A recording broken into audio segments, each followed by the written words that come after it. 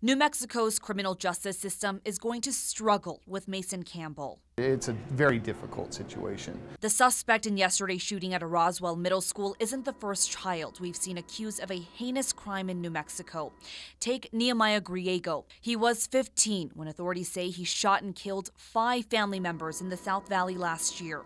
Or Cody Posey. I'd like to say that I'm sorry. He was 14 when he killed his father, stepmom, and stepsister on a southern New Mexico ranch in 2004. But there's something that sets Mason Campbell apart in the eyes of the law. He's just 12 years old.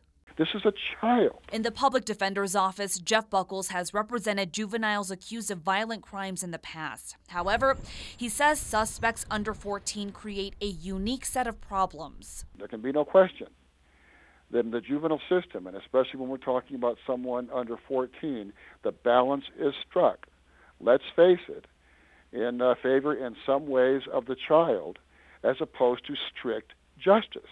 And prosecutors agree. Still, Rick Tedrow with New Mexico's District Attorneys Association says there's a balance to strike between justice for the community and the victims and what's right for the child who is accused. Rehabilitation under our code takes the #1 precedent, and that sometimes does cause problems for prosecution of cases, especially in situations where you may have such a heinous crime committed.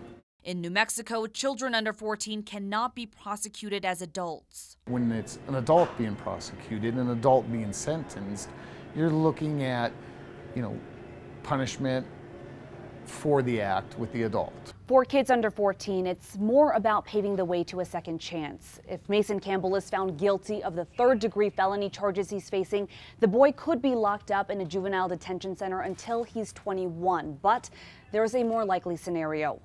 At the age of 12, 11, even younger, there's always a possibility that someone may never see incarceration or detention periods. At the end of the day, prosecutors and defense attorneys say they're just kids. They simply cannot be held responsible for even the most serious of crimes in the way people above 14 are. On special assignment, Katie Kim, KRQE News 13.